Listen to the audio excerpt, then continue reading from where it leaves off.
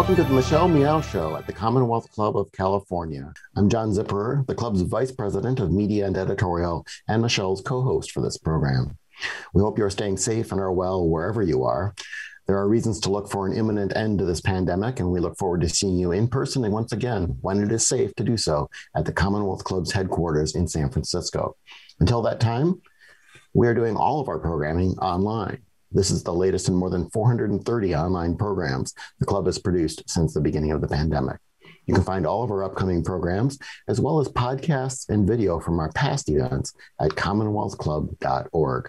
Now, if you're watching us live on YouTube, use the chat box to submit questions for our speaker today, and we'll work them into our program later. And now let me introduce Michelle Meow. She's the producer and host of the Michelle Meow Show and a member of the Commonwealth Club's Board of Governors. Good to see you again, Michelle. John, thank you so much. And to hear you say that, you know, the end is almost near and there's a chance, there's hope where we'll be together again in studio is incredibly exciting for me. I can't wait to see you in person. And all of you, thanks so much for joining us. Stories such as today is one of many, I should say, that we are doing here with the Commonwealth Club of California to raise the profile of AAPI voices. And so there's an entire page in which we've organized, and I hope that you take some time to go check it out at the Commonwealth Club's webpage. So I must confess, I grew up working at a donut shop. I slept on those donut bags. I folded those pink boxes. My weekend started at 3 or 4 in the morning, and I remember the smell of fried dough and sweet glaze. It's all too familiar, but those iconic pink boxes, I never, ever knew that it was all because of a Cambodian refugee, Ted Ngoy, who built a donut empire here in California.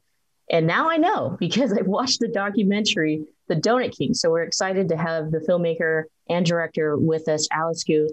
Hi, Michelle. Thank you so much for having me. Hi, John. So like I said, I'm really excited because I feel like the entire documentary told my childhood story, and you filled in a lot of blanks for me. I mean, I thought that I knew that there were a lot of Cambodian Americans who owned donut shops, but I thought it was just kind of like the same thing as, Vietnamese Americans who owned nail salons. Why don't we start with, Ted and you becoming aware of Ted's story and how that kind of led to the documentary? So I was introduced to the story really by accident.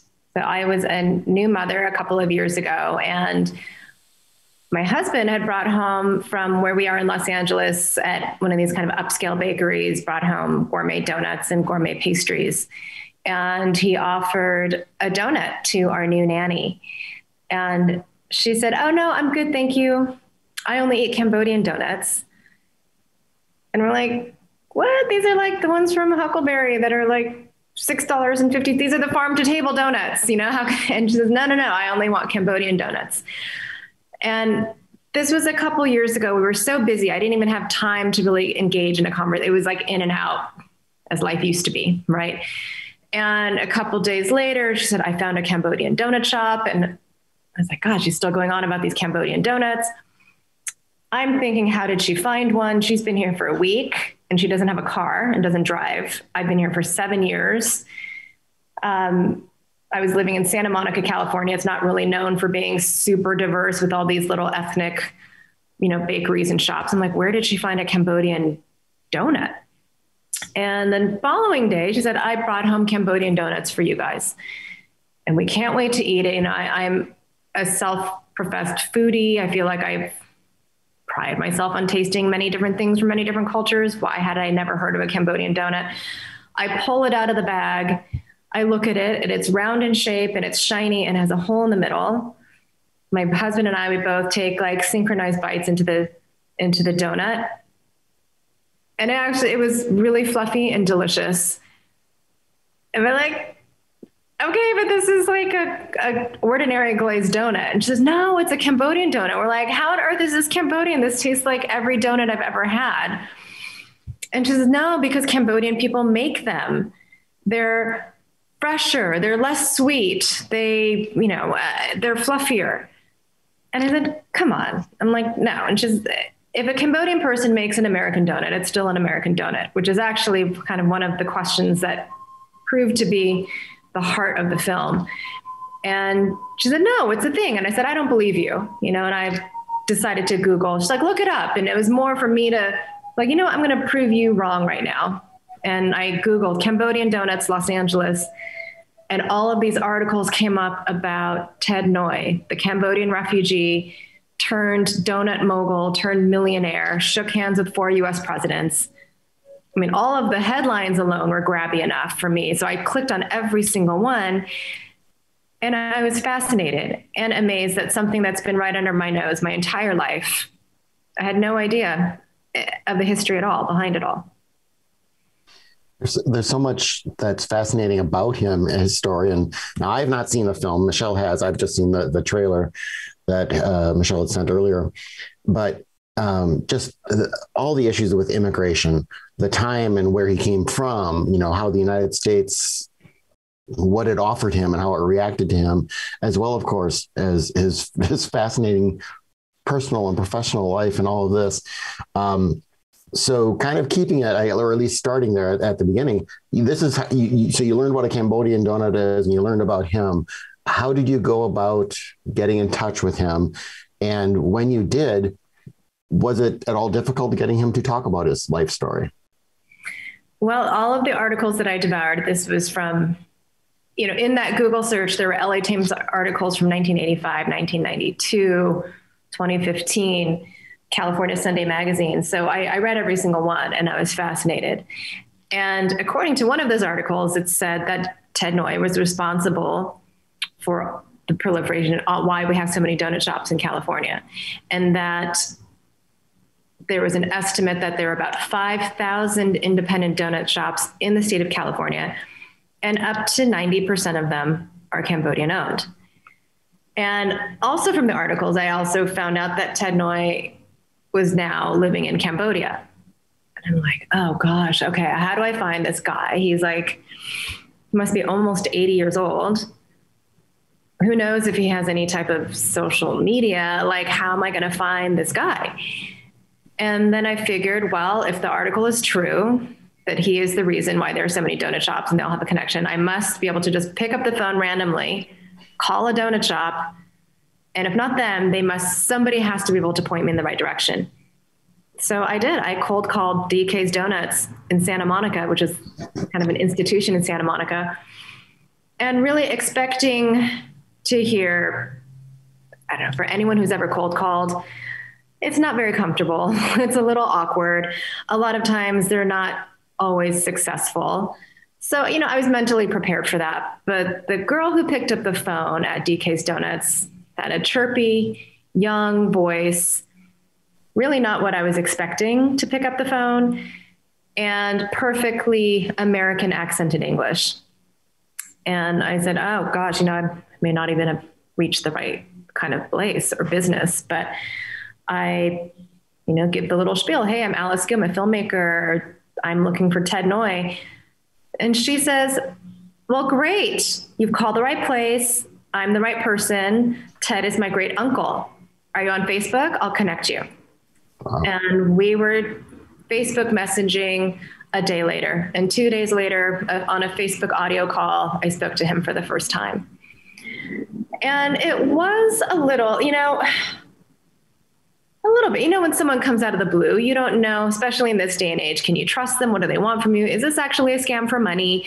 You just don't know these days. And he was just a little more surprised. He says, you want to tell my story? Are you sure you reached the right person? I'm not famous. What could anybody possibly why would anybody want to hear my story? And I convinced him otherwise. And just briefly, you mentioned you called up DK's Donuts, and the DK stands for, am I correct, Donut King? You know what? Actually, nobody knows what DK really? stands for. There are a few DKs. So DKs, they were a little small chain in Southern California, and Cambodians slowly started to take them over. Oh, okay. And I figured that it stood for DKs. In fact, I asked DKs of Orange, which is owned by another extended family member, Adam Vaughn. And I said, hey, so what does DK stand for? And in my head, I'm thinking the answer is going to be Donut King. And he said, I don't know. He's like, when we were kids, I thought it stood for Donkey Kong. What? Totally not the answer I was expecting. And then when I asked Maylee, she said she thought that it stood for maybe David and Kay, or David and Kate's. She thought it may have been like a husband and wife venture way back in the day. Now you'll both think this is really funny or maybe, what brought us all here, but the donut shop that I worked for when I was growing up is actually called Donut King. Yeah. So anyway, tremendous. Oh my gosh. So Alice, you would have had a lot easier time making this film if you had just called Michelle. Right. Could you imagine? No, but again, I had no idea, about the whole Ted Noyes story. I really didn't know. So, Alice, this documentary doesn't just tell Ted's story. I mean, it tells Ted's family story and all the extended families he brought over, he sponsored as he built his donut empire, but also the evolution of the donut itself and its meaning to at least Californians. And it tells also, the story of immigration, an American dream. There are so many narratives in this story. It's packed just like a donut box. If you were to buy a dozen, kind of talk to us about, was that how you saw the film when you were starting out, or did it just kind of progress over time as you were uncovering more stories?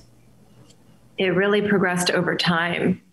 When, again, that first Google search and I read those articles, instantly I was hooked by something, and that was his life that I felt like had a very Shakespearean quality to it, the rise and the fall and the love story. There's so much in there. So really from the beginning, I was like, okay, is this a straight biopic type of documentary about Ted Noy? But as we started exploring more in the discovery and peeling back the layers of that onion and meeting characters like Maylee and Adam Vaughn and, really this second generation, the legacy of what he's left behind, as he's long retired from the donut business, but they continue on in these young, robust American-born Cambodian American children.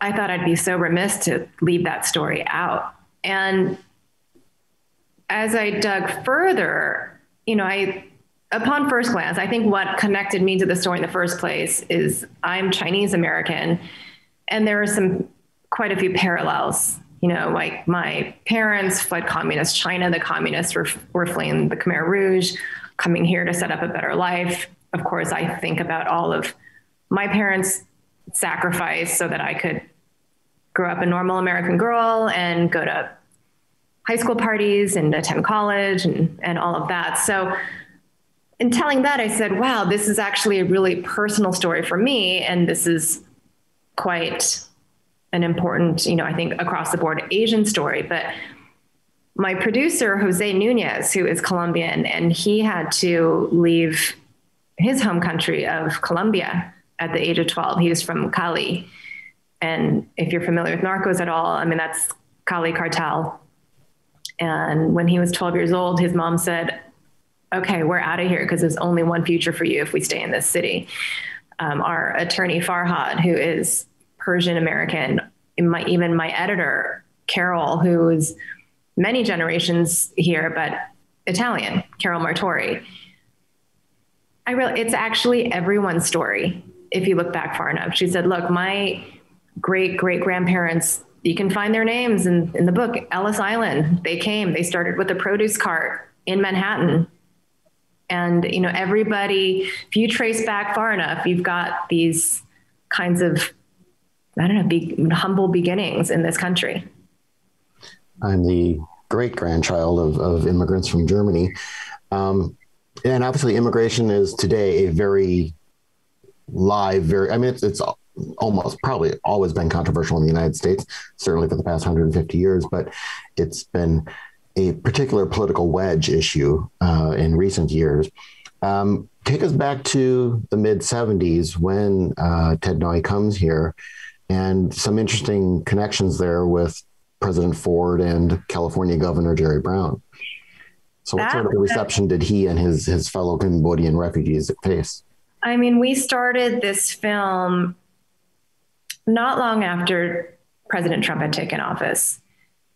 And, you know, what we were hearing in the news every day was certainly one side, you know, of one opinion of immigrants and immigration and refugees. And God, we were just, me personally, I was just kind of sick into my stomach every day hearing that. And it was Carol, my editor, who found President Ford's speech. And she said, "Oh my God, you've got to give this a listen." I still have goosebumps now thinking about the first time I heard that speech. I cried by myself sitting at my computer, listening to that speech to President Ford, a Republican president, this tremendous leadership and bravery for taking this taking a stand for immigrants and American values that, oh God, I was like, what am I feeling? I think I'm feeling what I've been missing in present day America or politics. And then the footage of Jerry Brown, who in California for me has been, long been seen as like the beacon of hope and morality, and had been so grateful for Jerry Brown. So here's Jerry Brown in 1975 saying the complete opposite. He's like, no, we can't welcome these refugees here. We've got unemployment at an all-time high in California. I'm very reluctant. And I'm like, my mind was actually pretty blown. And it actually changed me, I think, forever. Things are not so black and white, and things you have to consider change, growth, how things are. So it really changed me, and I feel like for the better. I've been thinking about that just in the past couple of days. We recently put on our website a program we have coming up in about 2 weeks with President George W. Bush. And he's got a new book out specifically on his paintings and stories of immigrants and what they've contributed to the United States and how we've benefited from them, and just how dramatically his own party has changed, not to mention the entire country in that sort of controversy. Michelle? Yeah, it makes me wonder, kind of while we're on this subject and the discussion of immigration, today's situation and global migration. And it was one of the questions I wanted to pose, just to hear your thoughts. It's like we found the answer before, a long time ago, as far as, reaching out and helping others whose country, has been obliterated. We have unaccompanied minors at the border right now, and all the discussion around it seems like it's this crisis. At the same time, in my mind, I'm like, why can't we do what we did? So, a couple decades ago, and open the camps back up and get people in homes, get them sponsored. It's just a thought I left there, but wanted to kind of hear your take in touching on not everything is so black and white. Yeah, it's really, tricky is an understatement, right? When we started this film again, do you remember the migrant caravan from 3-ish years ago, right? So there was that migrant caravan of thousands of people marching up from Central America. And it was actually Jose who said, God, he's like, in that, like, what if a Ted Noy was in that caravan? The next Donut King, the person, ironically, who would be baking one of America's most iconic foods is in that caravan. And there's certainly, again, to put yourself in their shoes just for a second, right? To think like, how bad must it be for you to walk with your children, for anyone out there who's parents and just wants to, not necessarily spoil it, but I think we all here, when we come from some sort of privilege, we just want to provide the best we can for all of our kids. And really, we just think about schools and activities and what can help them, be robust little young individuals. And that's not even an option for a lot of these people. This is life or death, or children who have to march with shoes or no shoes and, no food or water.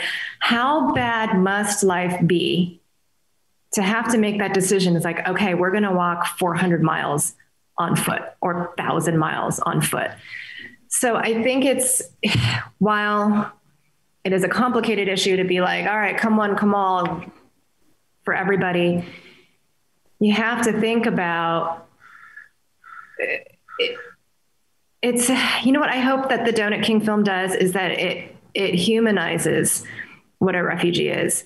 If it's just on the news and you see the word that's a refugee, or if you hear a term that says the migrant caravan or border crisis, it doesn't really humanize these people. I mean, occasionally you'll see the one of like, oh, these little girls, and that will actually tug at someone's heartstrings. But I think we're kind of funny. I think we have to be, I don't know, kind of given like a personal connection to it to actually care and have, you know, want to do something actionable. I'm not sure if I totally answered the question, but it is certainly not black and white. It's so complex and it's so heated and controversial, as you said, John. Yeah, you absolutely did. And that's the point, is humanizing us all in our experiences. So yeah, thank you. John, back to you. So tell our audience a bit of what they'll learn about Ted Noy when he came to the United States. How did he change? You know, he was fighting the communist forces in Cambodia. He comes here. How does he get into business, and how does he become the Donut King? Well, you know, I think we've certainly heard in the news, again, when it comes to immigration and work and taking jobs and whatnot, because that's what Jerry Brown's concern was back in the day. And that's still 50 years later is still what we hear. It's like, oh, they're going to take our jobs. There are a lot of jobs that kind of ordinary Americans don't really want to do. And that was certainly the case back then. Ted Noy, he was willing to do whatever it takes. He's willing to work 24 hours around the clock. He took his first job scrubbing toilets as a custodian at the church who sponsored him. And he pumped gas at night as a gas station attendant.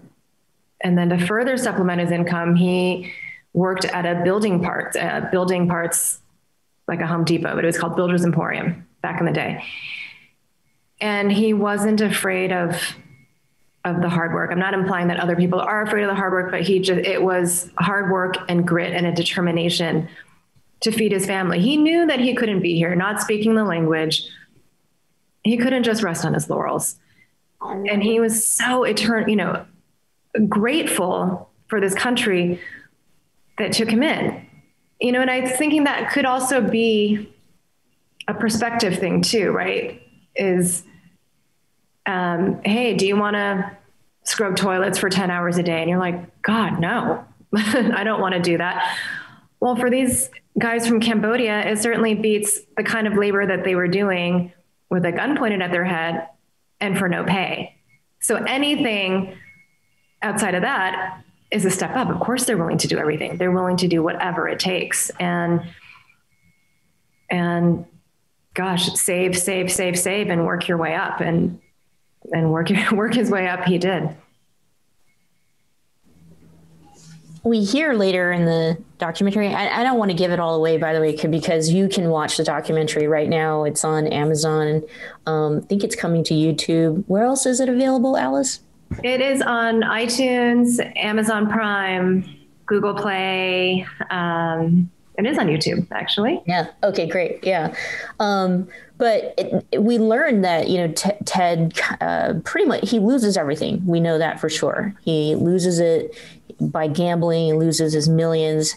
I was telling John before this all started, our interview started, that he at one point was making like $100,000 net a month. He was a millionaire in the early 90s, but he loses that all due to gambling and eventually loses his wife. And the final straw for them is really, you know, he cheated on her. You'll have to watch a documentary to hear their love story, which I cried, you know, the 3 times I watched the documentary, I cried listening and watching their love story.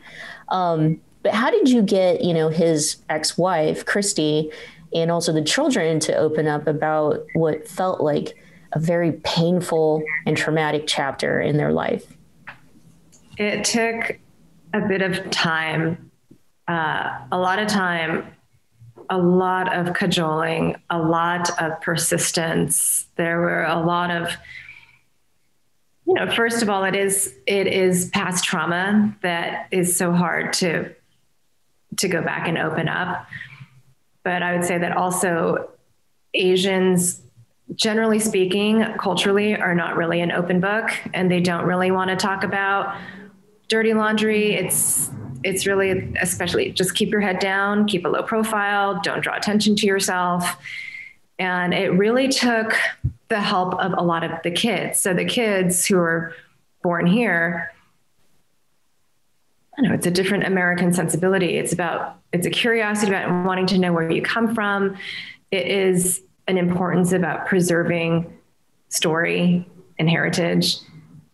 And a lot of the older generation, it really took the help from the kids. They said, Mom, Dad, please do this for us. This is so important. I know you don't totally understand, but please, like, your history, your stories are so important. If you don't share the stories, they will be forgotten. He, as we mentioned, so he eventually he becomes a millionaire, has this business empire. It fails because of his gambling. He goes back to Cambodia. He tries to get into politics. That fizzled. His marriage failed. From his point of view, I mean, was one of those the most painful? Was it the marriage, or was it the loss of the business, or his inability to be a political kingmaker in Cambodia? What, I guess I'm kind of asking, what was his biggest failure, or the one that hurt the most? I would guess it would be losing the love of his life, Christy, who stuck by him through and through. Mm-hmm. She was his princess, and she really was a princess. I mean, he came from the poorest of the poor, from a teeny tiny village in the countryside, literally with no shoes and sleeping on dirt floors, and going to Phnom Penh and meeting Christy. At the time, her Cambodian name was Sugantini. And she was beautiful and wealthy. And, I'd heard, Christy came from a high ranking family. I later found out not only was it high ranking, her sister was the first lady of Cambodia for a period of a couple of weeks during the transition government. I mean, he literally went from being a poor kid to marrying a princess. This is such a remarkable story. I want you to keep talking. Just tell us all the stories. Do you keep in touch with the Noys and I do. Yeah. I do. And I think that we are lifelong friends at this point. And speaking with,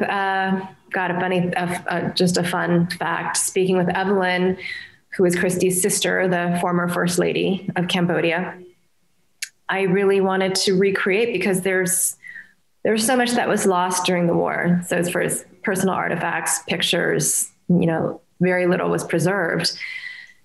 And in order to tell the story visually, I use the animation as you're familiar with, Michelle.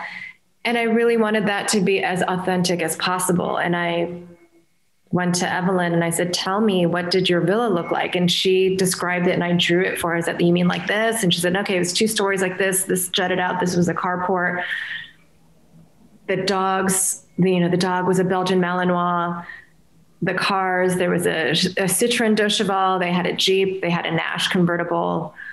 I mean, it was so incredible to be able to hear that description. I mean, Christy, she's like, really talk to Evelyn. She'll remember better than me. These were so long ago. It's actually kind of hard to describe, but anyway, we did the best we could.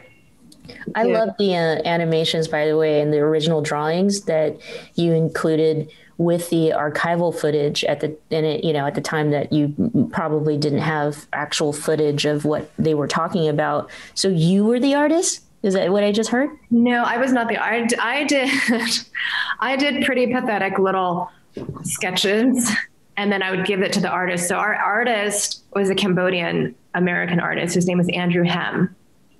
And I was so great.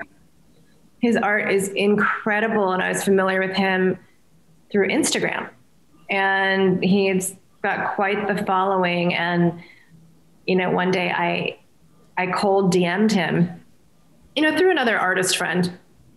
And I mean, again, like cold calling, this is also not the call you want. Hey, do you want to do a lot of work for not a lot of money? I mean, it's a documentary. So this is what it's about. And he wrote back, to my surprise, hey, Alice, I'm totally interested. I'm actually familiar with Ted Noy. My family knew him. I'm a donut kid. This was the only job I ever knew before I went to Art Center and became an artist.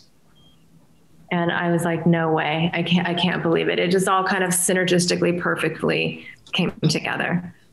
Gosh, so many of us actually worked at the donut shops, and that's how we grew up. One last question before we turn it back to John, because we're on this track. I'm super impressed by the archival footage. And so wondering how you were able to get access to some of that footage that, you know, talking about a war that not a lot of people want to talk about, super traumatic, the Khmer Rouge genocide, and then if you actually traveled to Cambodia for the film. Yeah, we worked with a couple of incredible researchers, Jane and Kate Coe. They were able to, go through their resources and just find these huge troves of archival footage that we just kind of couldn't believe what all the stuff that we had to work with, all the footage we had to work with. And Carol and Ramel and Rob, our editing team, just did a tremendous job of really finding what worked best for us. And we did, match cuts between, speaking of, yes, I did go to Cambodia a couple of times. And one really powerful one was going to the Genocide Museum and going there and seeing those old rusted tanks and filming them and seeing how they were now in these jungles and these old minefields. You really feel the weight of it all when you're there in person. And so I wanted to, I shot the tanks in a certain way, and Carol could find an archival shot that would match. We would start on the rusted one, and then she would go into an archival shot of a black and white shot of, the same tank. So she was really quite the maestro in kind of melding those worlds together. Amazing. You were talking a bit about this artist who is a donut child, he said. And it just kind of makes me think, Ted Noy's, his tone at Empire failed. But in a bigger sense, and maybe in a much more important sense, he succeeded in the sense, didn't he? So many people he tried to help were helped, who got their start in the U.S., who became their own business people, who were able to raise their kids so they could go on to college and all of that kind of stuff. That's a tremendous legacy. Do you see his life story then as a story of hope or failure or success, or how do you kind of position that? I really do. And it wouldn't just be because of wealth, because he certainly had lost a staggering amount of wealth at a period in his life. But now, if you were to meet him and talk to him at 80 years old, 81 years old, he really is at peace. I feel like he's really reflecting on the life and this, again, Shakespearean wild life that he's had. He's found love, he found fame, he found wonderful love from his children. And I'll actually say, for people who watch the film, a couple of his kids in the film, you could tell that they were a bit resentful, for many things. The older kids in particular were resentful of a robbed childhood, that instead of watching cartoons and being able to play, that they were at the donut shops very early in the morning, folding the boxes, pouring the coffee, counting money. They were resentful of that. They were resentful of dad cheating on mom. They were resentful of the house foreclosing. They were resentful of losing the fortune. And when we started filming, they really hadn't spoken. They're like, like, he's just kind of in Cambodia. We just want to take care of our mom, really. Like, we just really don't want a whole lot to do with him. But I think that in making this film, it was very healing. A lot of the old wounds that, I made them open up some old traumas and talk about them, but maybe these are feelings that hadn't been processed in decades. And I made them go, I'm like, go and find. They're like, we can't find it. I'm like, I know it's there. Go in your attic, open the box, find your yearbook, find your photos, find home video, find everything. And it's kind of like, okay, she's making us do this. And when you kind of go and you look at these pictures and memories come back, and he has a good relationship with his kids now. Yeah. I feel like it has come to a place of forgiveness and understanding. Maybe a case where it's like, okay, maybe understanding that he did the best he could under these circumstances. So I feel like his life is a story of hope and success. That's really beautiful. It's really good to hear that the family is in contact again. And then obviously the second generation of family members who've taken it on, some of them are doing extremely well, like Mei Lee and DK Donuts, and being able to do different things with social media and the Cronut. I remember going crazy, when the Cronut came out, especially here in the Bay Area. But one part of the film that I can relate to, and it was very painful. And you said it earlier, Asians are not necessarily an open book. But I really appreciate Ted and his family telling the story of even his failures and gambling and addiction to gambling and how it affects the Asian community, the immigrant community. Have you gotten any, feedback? Because I know that's kind of like a thing where we just don't talk about it. I want to go and show this documentary to a lot of people just because I think we should talk about it. But curious to hear if Asian families have reached out to you to say, you know what, thank you for removing the cover from this thing that affects us. Asians and gambling. I mean, if you're Asian, if you know, it is a thing, particularly among Asian men. And there was an interview with a gambling psychologist that did not make it into the film, unfortunately, but I really wanted to understand the psychology. And even then, he dealt with patients of gambling addiction for years and years. And even then it's a little hard to pinpoint. However, there were a couple of kind of hypotheses that really made sense to me. And one is that a lot of Asians culturally come from some trauma, war.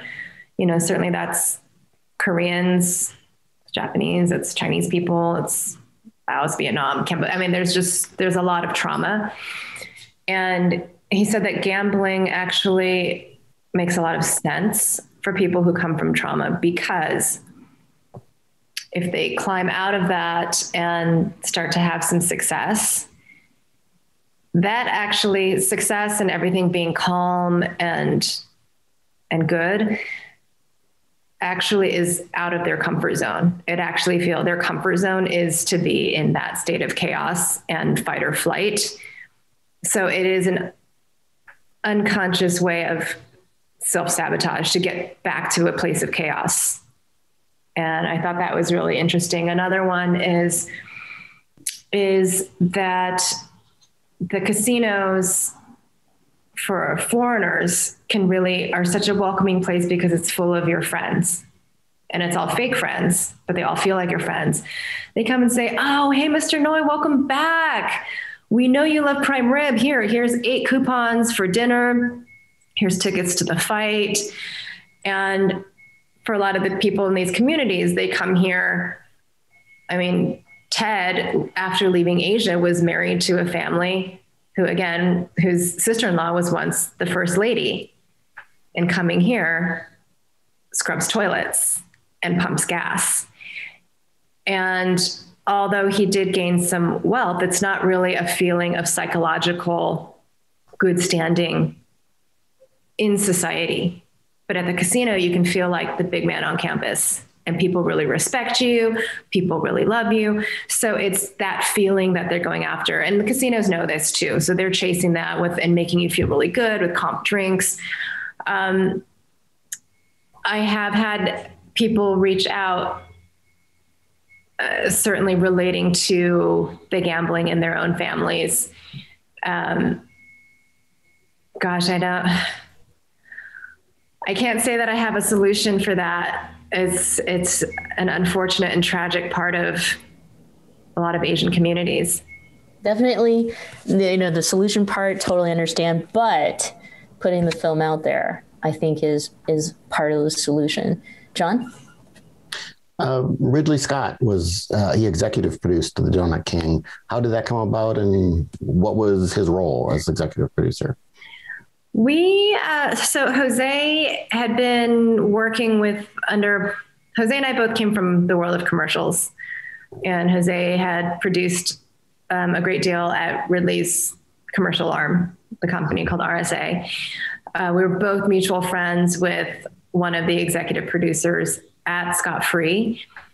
And what's really tremendous is that, we're making this film, and God, dreams do come true. I remember Jose said, wouldn't it be really cool if Scott Free came on? We're like, God, that'd be so cool.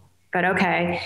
We pitched Tom Moran, and he said, all right, well, this sounds cool. He's like, I got to tell you, documentaries aren't something that we really do. We actually closed our documentary arm. And also this isn't something that we do. We don't come in at the end. We develop projects from the very beginning. So he's like, but just, send me all the materials you have anyway. And, I'll take a look. And he took a look, and he's like, okay, I'm in. He's like, this is incredible. This story needs to be told. And he went to the head of business affairs, and the COO of Scott Free, and said, look, you guys, if we're not involved with this project, he's like, we're stupid. He's like, this is the most incredible story. And it ultimately then got to Ridley, who I will admit at the beginning, they said, okay, this is great. We're on. You can't use Ridley's name. And I'm like, oh, okay. And maybe a week later, I get a call from Jose, and he's like, hey, Scott Free, they want a couple more credits. I'm like, God, how many didn't they want? Aren't we already giving them like 2 credits? They want more. I'm like, what is wrong with them? And Jose is like, it's for Ridley. And I was like, no way. And he's like, Ridley saw it for a while. It's all that he could talk about. Oh. He really, really connected with it. Obviously Ridley's not a refugee, but he's like, look, this reminds me of me and my brother. He's like, we came to LA. We knew nobody. We built ourselves from the ground up. Like, it just takes that determination, the grit, the hard work, and you can build your dreams. I know that may sound a little simplistic, but God, I know I do.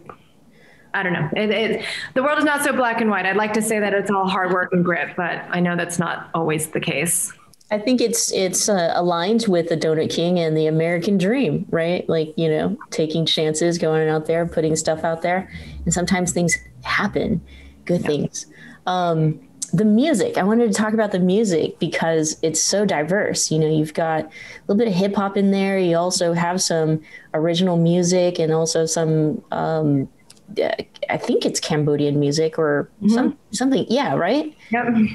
Yeah. So let's talk a little bit about the music and compiling that. Well, I had incredible music supervisors, Liza Richardson and Dan Wilcox. I knew, donuts are fun, right? So I wanted this film to always be a bit of a Trojan horse from the beginning. So if somebody is flipping through their queue, like, oh, here's a pink poster. This looks friendly. And 96% of Americans claim to love donuts. The Donut King, the title is fun. And donuts are associated with kitsch, right? And Homer Simpson and sprinkles and pop culture. Well, let's find donut tracks, donut songs, and most of them are hip hop, which I thought was appropriate and great because that is certainly what's pop now. And God, they did an incredible search. I had no idea there were so many donut tracks that sound like they were made for the film. I can tell you a story. We start the film with Wu-Tang Clan, which is about 40 seconds into the film. And our assistant editor put in temp music, as we do until we get the real music in there. And he temped in Cream, which I was like, oh my God, this is the song. We've got the double entendre. We've got Cream. This is about the hustle, making money. This is this is a non-negotiable. And I know we're a documentary. I mean, these tracks cost a lot of money. And I called Jose, I called Liza, the music supervisor, and I was like, you guys, don't kill me. And they're like, oh, great. What now? And I need Wu-Tang Clan. I need Cream. And they were like, oh God. And actually hip hop is notoriously hard to clear because there's so many samples for, if you nerd out on the music side, there's so many samples, there's so many people, there's publishing, it's so hard.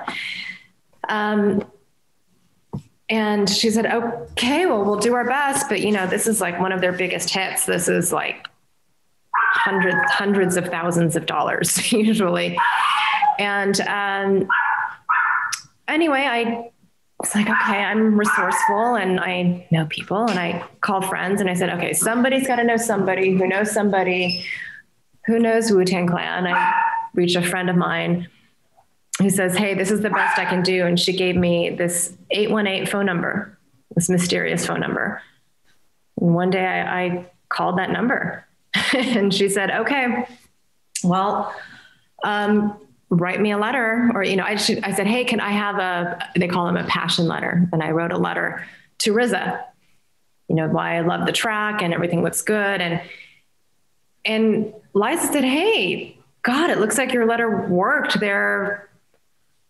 Looks like they want to play ball for like very little, like almost no money.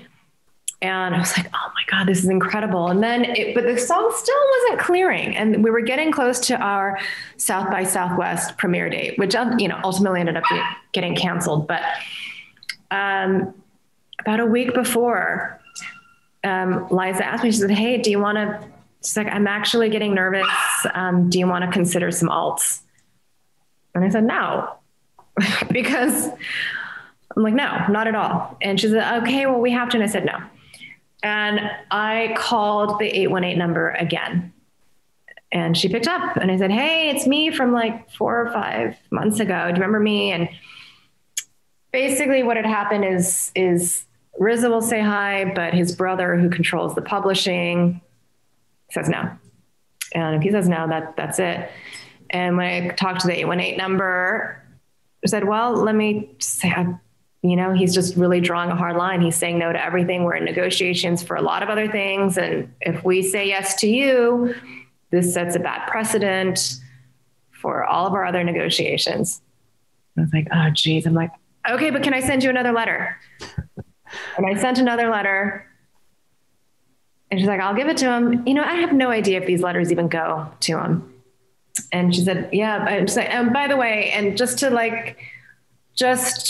for some context, she named one and she's like, this person, his lifelong friend. And I said, yeah. She said, he said no to her. And I was like, oh God. She's like, just so you know, it's not personal. She's like, everyone's pretty upset right now, but he's just saying no to everything unless it's top dollar. And I wrote another passion letter at 11 PM. I sent another, I was like, oh God, okay. In addendum, here's another letter. I'm like, I'm going to write him again. The next morning, the track was cleared. And I could not believe it. And Woo Music wrote, and they said, we're so happy to do it. And it is because we have a partner for the film and it's Refugees International. And I wrote about why the song means so much to me why the song is perfect for the film, what the film represents to me, and that we partnered with Refugees International and that a percentage of proceeds will go to them because we felt like it was the right thing to do. And they wrote back and they said that that really resonated with them. And that's why they were happy to clear the track. Great.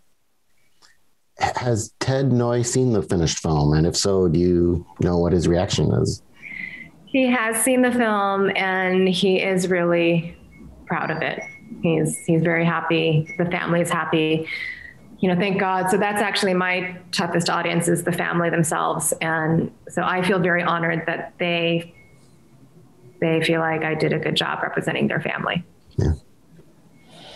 I'm still like teary-eyed from hearing the story of the song. Like, wow. Oh my gosh. Wow. Hearing the backstory, putting this all together. I know that you're super busy and you're working on a bunch of stuff.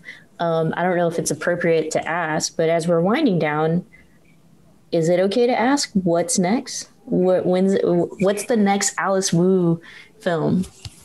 God, I have, I'm sorry. It's okay. I have a couple of irons in the fire. One is fingers crossed, right? One is it's a film about a real Japanese wrestler who came to America, inducted into the Wrestling Hall of Fame just a couple of years ago. So fingers crossed that successful in getting that script written and turned into a feature. One is, I have a documentary about a Spanish chef. I have a scripted feature about high school students. It's a high school script, young adult audience. And there is one there's a project I've been chasing for 10 months. So I don't want to jinx it. It's like right at the tip of my fingertips and I'm hoping it'll happen. But that one, it's a very cool one. And also it's about things you never knew about, something like right under your nose the entire time. And now just hearing, you and talking about what it takes to get a film together and tell somebody's story, there's so much appreciation for it, but also for you and the Donut King. John? I guess I kind of want to take us full circle back to just the big topic of immigration and actually take Ted Noy out of and really just talk about kind of what he was able to accomplish there and just how different it is from the way that so many countries, I mean, all around the world, all different cultures, all different societies, everything deal with refugees is often, put them in a camp, prevent them from working in many cases. And of course, put all kinds of restrictions on them. Whereas it would seem so much a better option to say, okay, you're here. Here are the rungs onto the ladder of starting a business or getting into a business and then working your way up. Because as we've mentioned here and has been mentioned elsewhere, I mean, these are people who have made the biggest change in their lives as possible, sometimes traveling halfway around the world, and they're looking to work hard and do stuff. I mean, wouldn't both immigrants and countries be better off if they were looked at as, resource, not I don't mean like natural resource, but I mean as a valuable resource, human resource to a culture and an economy, then as they tend to be looked at as a burden or even a threat. Yes. And actually it is, I don't have it in front of me. And I wish I did. We will be in May, the film will be available on PBS through their independent lens program. And this was very important for me, for the film to be available to a wide audience for free. And anyway, ITBS, PBS, they've been such incredible partners, and we are doing, before our release, they're called indie pop-ups, and they kind of engage local communities, and they do a really good job of targeting, who it's going to be. And they put together these discussion guides. I mean, they're really meant to be intimate affairs and a lot of thought and discussion going in after. And in the discussion guide, I mean, they went deep in all of their research. And again, I don't have it in front of me, but the statistics are it's actually the contrary is true too. We think, oh, they're going to take our jobs and it's going to be worse. They actually add to the economy. And I can't give you the exact percentage, but I was like, oh my God, you actually found that statistic. It's actually true that they are a resource. It is not the opposite, that they are taking away from our economy. They actually add to the economy. And I feel like that could be better communicated, because that's certainly not kind of the going narrative. Well, I certainly think the Donut King is part of that, narrative, or the effort to get out there how important we are, how we are considered as resources, refugees, immigrants.